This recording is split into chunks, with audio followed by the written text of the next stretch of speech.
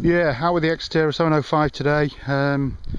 It's been raining overnight and it's raining this morning. My boots have got mud on them, look, I'm caked in it. But what I have noticed already is the X-terra 705 seems to be going deeper today.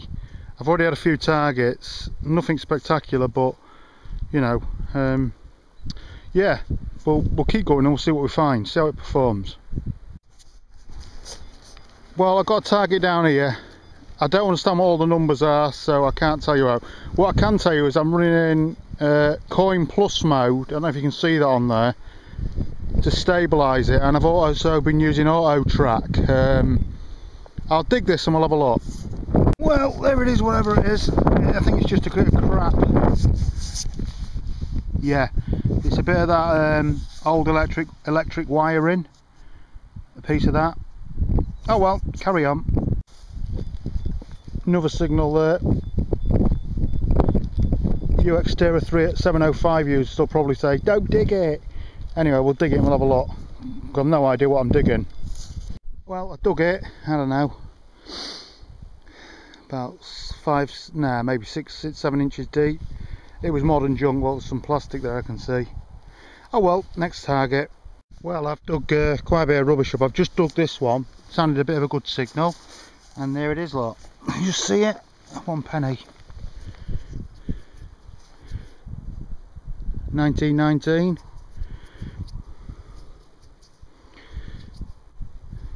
Yeah, good nick that one. Good, a first coin of the day. Let's carry on.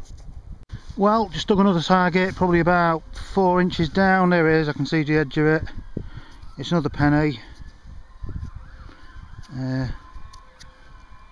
Worse for wear by the look of it. But hey, another penny, another coin. Let's carry on. Right, wind's getting up. Another target there. This one's a bit different because there's loads of trash in there. I think it's in here.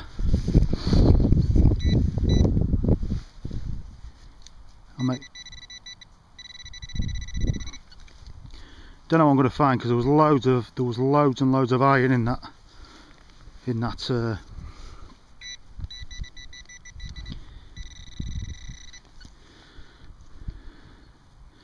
have put my gloves on.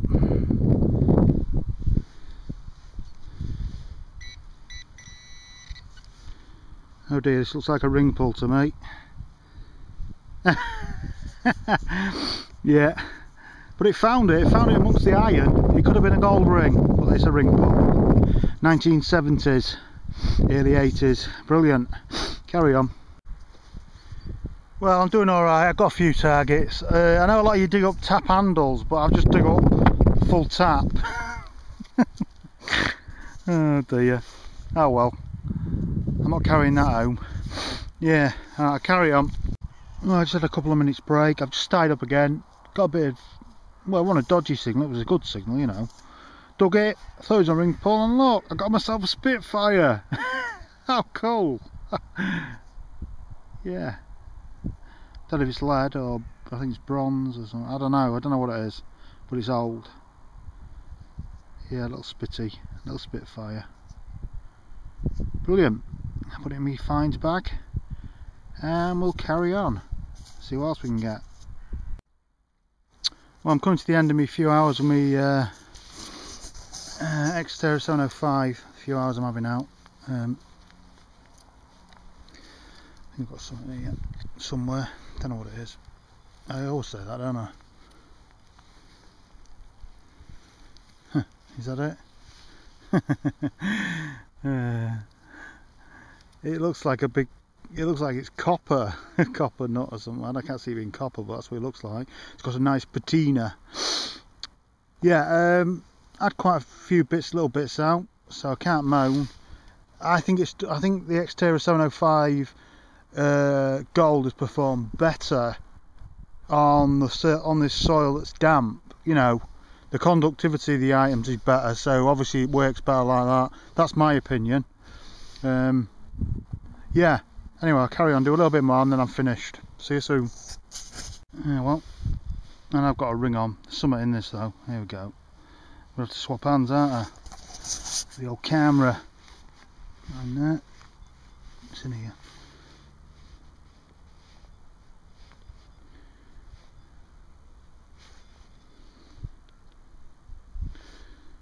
Okay, where is it?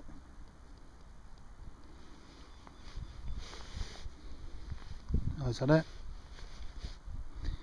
Yup. Tiny piece of lead.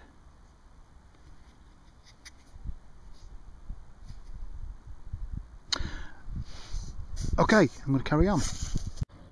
Well, I was just going to give up on this thinking it was a Coke can, but there it is, lot. Regimental badge. Cat badge maybe? I don't know. Yeah, nice. Cool. I'll clean that up later on and we'll have a look at that.